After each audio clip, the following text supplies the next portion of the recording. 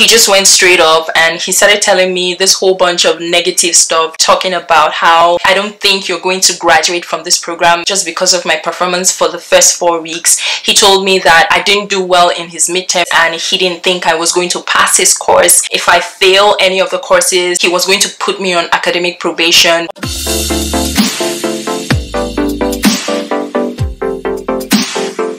Hey everyone, welcome back to my YouTube channel. Thank you so much for joining me. My name is Nikki, aka Ada Canada. So today I felt a very strong inclination to come out here and share my story. I felt like speaking to someone, even if it's just one person who might be going through a similar situation that I went through. If you're an international student and maybe you're probably kind of like experiencing a shift or a shock or a struggle to fit in and to understand yourself, then I hope that you find some form of encouragement from my story. I usually don't talk about this part of my journey as an international student, but I just felt like sharing it today. So yeah, this is a story of how I failed in my master's program and I was put under academic probation. The story goes back to 2015. You guys know that I came here in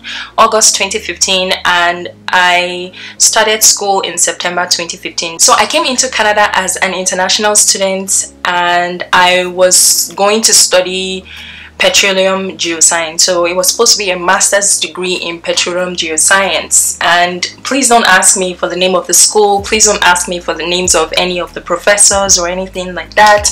I'm not going to reveal any names just for confidentiality purposes, but I'm just going to tell you exactly what went down. It was like I came into Canada and then 2 days later school started, so I didn't have enough time to basically settle down, kind of get used to the environment, get over jet lag and just kind of acclimatize myself to situation, things, you know, like the way the school setting is, the way the foreign setting is. I didn't attend any orientation, none of that. So I was taking 4 courses and I thought, you know, initially I thought 4 courses is not going to be a big deal because when I was in Nigeria in my bachelor's degree, I was taking up to about 6, 7, 8. There was a semester I took up to 10, 11 courses in one semester, and so I felt that, you know, with 4 courses it wouldn't be so much of a big deal because I've done a larger number in one semester before. So I was taking 4 courses and the first week it had already started getting busy in terms of schoolwork. By the second week or the third week, that was when I realized that I started struggling with school. I started struggling with the courses that I was taking. Coming from Nigeria, I had a particular set of study habits that I was used to, that I developed, and they became part of me. So I was using those study habits and that was what was working for me when I was in Nigeria. I, you know, was excelling in all my courses and in all my exams and everything. So I felt, okay, like this is the method that I'm used to from back home. This is what I know. So maybe I'll just kind of use the same method with this new setting. I was wrong because I didn't take time to understand the way the educational system works here in Canada. It's completely different from the educational system in Nigeria. This was where the genesis of my problem started because I was thinking that the two of them were the same or comparable, but they're just different. And with a change or a shift in educational systems, it comes with a shift in study habits. It comes with a shift in learning as well.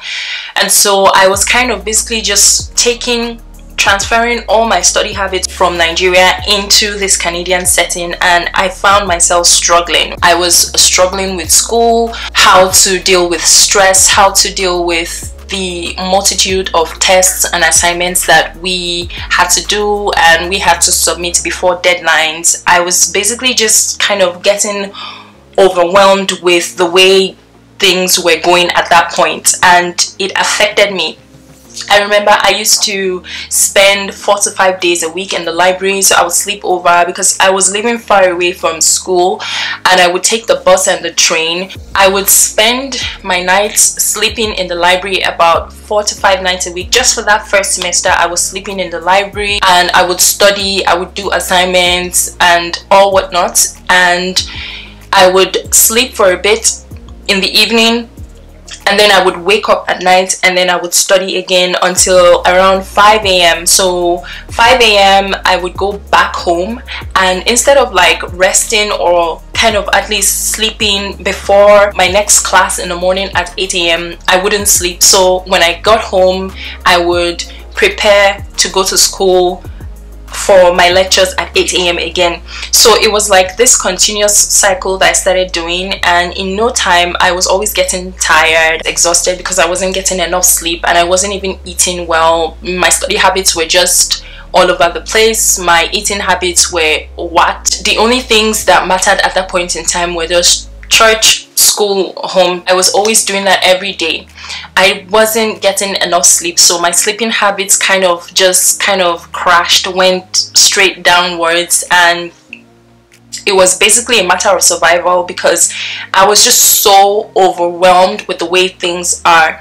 I was so overwhelmed with the educational system. I was so overwhelmed with the multitude of information that we were being given, including the ones that we had to go out and go find for ourselves, like the ones that you have to teach yourself. Another thing that really affected my psyche, was the fact that I was the only black person in my class. I wasn't the only international student, but I was just the only black person and the only African person in my class. So coming into that new environment where it's like I'm the only black person and everybody else around me is white, it took a huge toll on me because I've never been in that kind of environment before.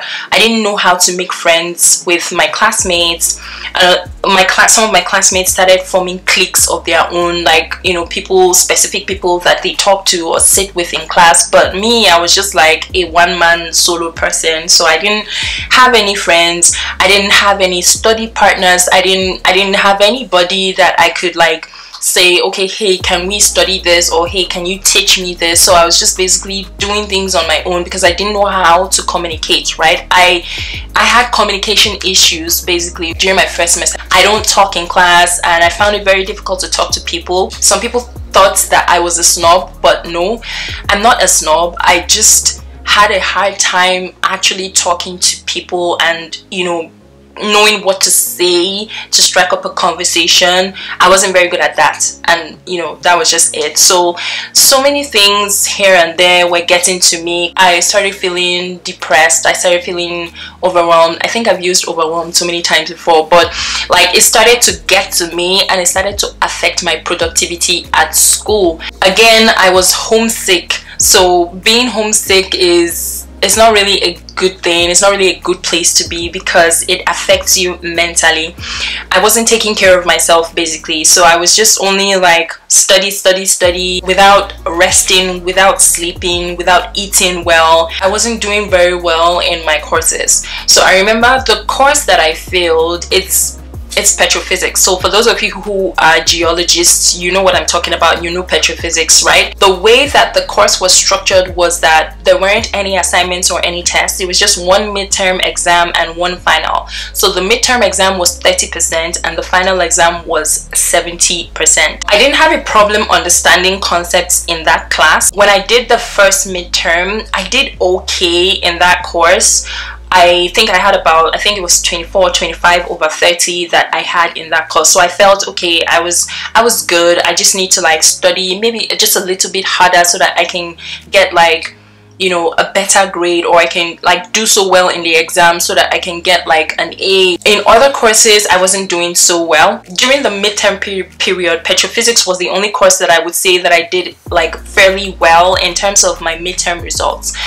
My program director was teaching a course, I've kind of forgotten the name like right off my head, but like there was this course that he was teaching, and in his midterm I had 50%. So 50% is just like borderline. It's not really like, you know, a good score, but it's just like you're just one step away from failing. I didn't know that our program director at that time was kind of monitoring our progress through other courses. And so after the midterm, he sent me an email that he wanted to schedule a meeting on the specified date and the specified time. I went into his office and we sat down, and he started asking me, oh, how are you doing? And I'm like, oh, I'm fine, I'm doing great. And then he said that, well, he's been looking at my performance so far for the first 4 weeks of the term, and he's seen that I'm not doing well and I'm struggling, that I'm just barely getting by with all my grades, and he just wanted me to know that he didn't think that I was going to make it if I continued this way. He just went straight up and he started telling me this whole bunch of negative stuff, talking about how I don't think you're going to graduate from this program. He told me that I wasn't going to graduate from this program just because of my performance for the first 4 weeks. He told me that I didn't do well in his midterm, 50% wasn't great, and he didn't think I was going to pass his course. And then he said that if I fail any of the courses, he was going to put me on academic probation, because the thing with graduate school is that as a graduate student, you can't get anything less than a C+. So anything less than a C+ is considered a fail. So he was kind of like grading me as someone who was a C student, and he never really bothered to like say any kind of encouraging words. He never really bothered to like find out or figure out like what's going on. Are you encountering any problems of any kind? Is there any way you need help? You know, that kind of thing. He never bothered to ask me any of those questions. With that program, you can't fail twice. So if you fail the first time, they put you on probation, and if you don't pass whatever course you failed, then they kick you out of school. I just looked at him in complete utter shock and disbelief. Like, I was just staring at him and my head was spinning, and I just couldn't really make sense of what he was saying at that point in time, because I was in shock. I was in complete shock. And you know, he had this, I will never forget, he had this smirk on his face as he said it. And I remember the first question I asked myself was, what is so funny about this situation? I was just so shocked that somebody would say that to me. One thing I know is that if I was a teacher, I would never ever speak to any student like that, no matter where you come from, no matter who you are. And so I asked him to repeat himself, just so I would be sure that this was somebody, this was a human being that was talking to me, and he said the same thing that he said. I left his office feeling very sad, very dejected. I felt like a sore loser. The first place that I went to was the chapel. I couldn't even hold myself before I got into the building. The moment I stepped outside of this man's office, the tears came streaming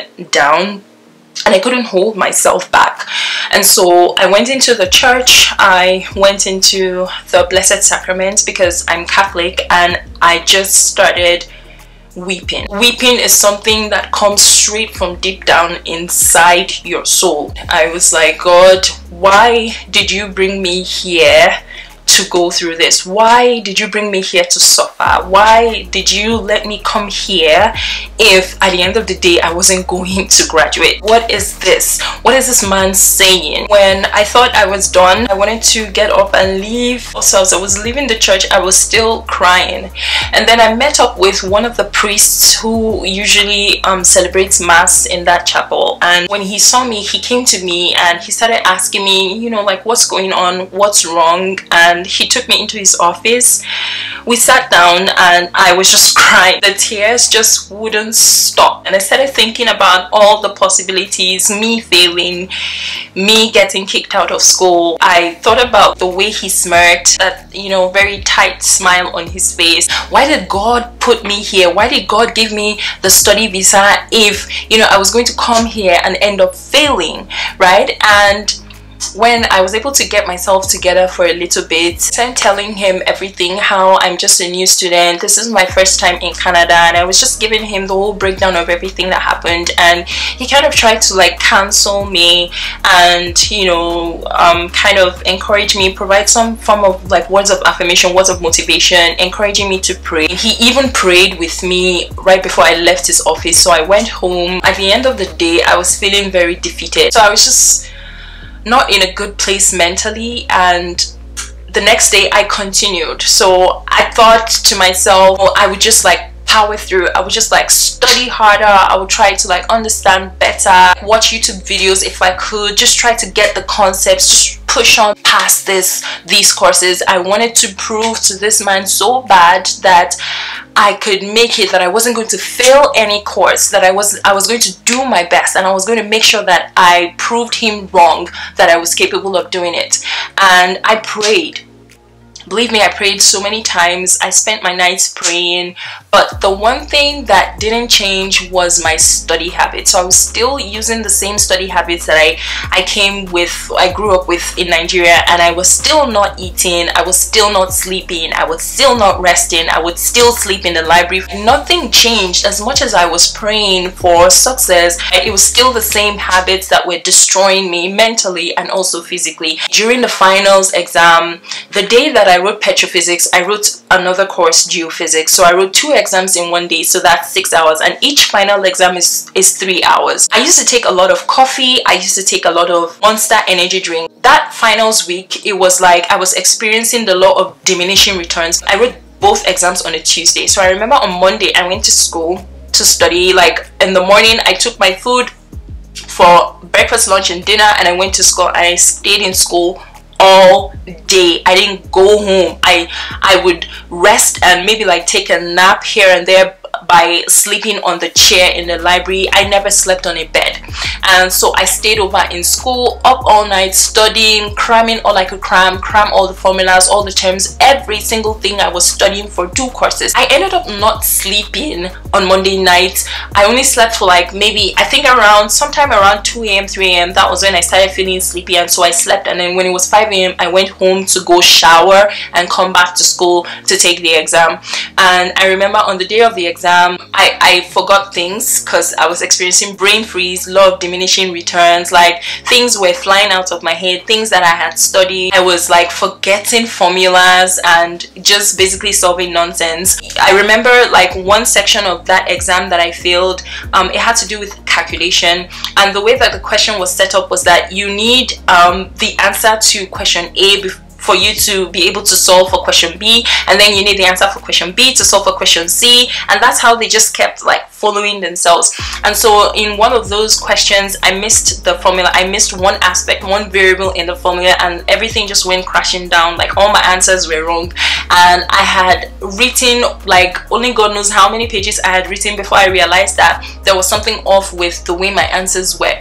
It took me a while because I was like staring at the ceiling and nothing was coming, no answers, nothing was coming into my head. That was like complete brain freeze. I completely forgot, like nothing. I couldn't remember a single thing in that exam, and by the time I got myself to remember what was missing in that formula, it was already too late because I had like 30 minutes left. I wrote that exam with a pen instead of a pencil, and so one major mistake that destroyed me finally for real was when I finally figured out the part that I forgot or the part that I made a mistake. I went back and I cancelled every single thing that I did because I wrote it with pen. I started writing it again, all over again from scratch, and that's how I wasted so much time in that exam. I ended up not finishing the exam, and at the end of the day I basically failed the exam. So I had a C. I had about 1.5 marks just to get to a C plus and pass the course, but I didn't pass the course. I ended up failing because I had a C in that course. The other courses, I was just there. I think I had like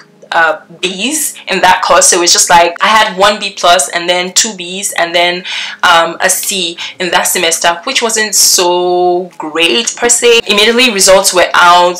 The program director emailed me again telling me that I failed a course just like he predicted, and he was putting me on academic probation. And so I scheduled a meeting with him. I went to his office and I begged this man. I was like, please, let me take this exam again immediately. I will do well, like I will pass. I know where I did wrong, but I will pass this course. And he said, no, I can't take it immediately. I said, okay, let me take it the following semester, which was winter semester that was supposed to start in January. And he said, no, that the course is only offered in the fall semester, so I would have to wait and stay back an extra semester to take that course in order to graduate. That was like one of the worst Christmases that I've ever experienced, because I felt so depressed. I didn't have family, I didn't have friends, I had nobody, and I was just on my own. Nothing to do, nobody to like keep me company or anything. I was basically lonely, I was homesick, I was depressed about the fact that I failed.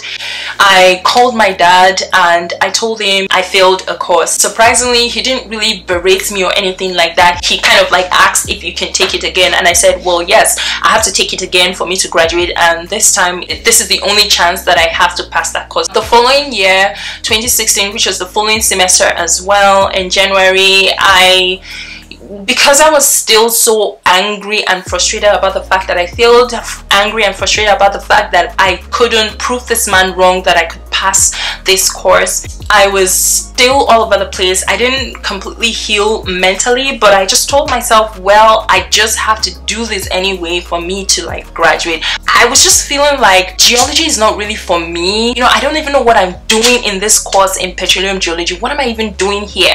But I thought, well, I'm already here, I might as well just finish the course, right? And so because of that anger and that frustration, I wasn't putting so much effort into studying. I switched some things up. I just told myself that I would take a step back from like expending so much energy into my studies without taking care of myself, and I would just like be a little more relaxed. And the one thing that I know that I did well was I just completely stopped sleeping in school. So what would happen would be, maybe after classes I would go to the library. So my classes would end at 2 p.m. or 3 p.m. and then I would go to the library and then I would study until 7 p.m. 8 p.m. and then at 8 p.m. I would go home and basically I would just sleep. So I would sleep and then I would probably wake up later on in the middle of the night. That was part of the new habits that I picked up in terms of studying. I was a little more relaxed. I was resting, watching TV, watching a movie, just watching YouTube videos, just doing things that would make me feel relaxed, basically trying to take care of myself. Basically that's what I was doing. And I noticed that within the first month of these new habits that I started doing, I kind of started to understand the way the educational system in Canada works. I started to understand my instructors better. I started to understand what my instructors wanted better. I started to do better. That was the semester that I started having A's. So I did a lot better and it made up for my poor results in my first semester. After that winter semester, I did so much better. I did my capstone project and I finished it and I excelled in my capstone project, and then I took the course again in September, just like the program director said I would. I wasn't so fussy about the course. That's one thing I noticed, because it was literally the same syllabus, it was literally the same course outline, the same notes. I would go to class, and I remember like the first time I took that course, I was always sitting in front. This time around, the second time taking that course, I would sit at the back and leave the junior set, so like the set after me, to sit in front.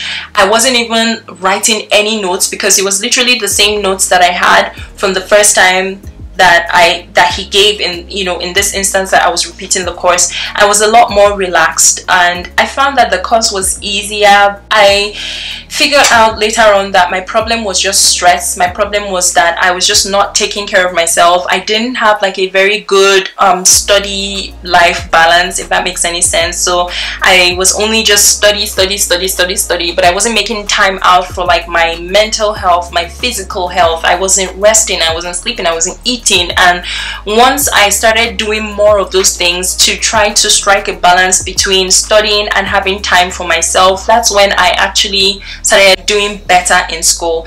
At the end of the day, I took that course again. It was easy, honestly speaking. Like, it was so easy to the point where I was asking myself, what was wrong?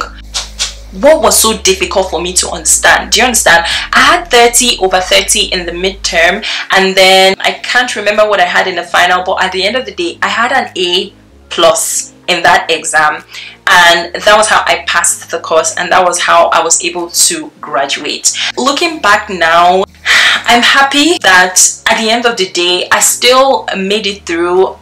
The fact that I failed that course the first time didn't really affect my GPA, because I ended up graduating with a 3.2 over 4.0 GPA, which is still very okay. That's like a second class upper. I mean, with a 3.2 GPA, I can still go back to school if I wanted. I can still get a job with a 3.2 GPA, so it wasn't so bad. I thought that I wasn't going to graduate with up to a 3.0, but I ended up graduating with a 3.2. Although I didn't graduate with my sets, but I still graduated, guys. I still walked on that stage and I still collected my degree certificate. This is my master's degree certificate. This is the degree that my program director said that I wasn't going to get. When they called my name out during our convocation ceremony, I remember walking on that stage and I was feeling so proud of myself. I was telling myself, this man said I wasn't going to graduate, but I'm walking on that stage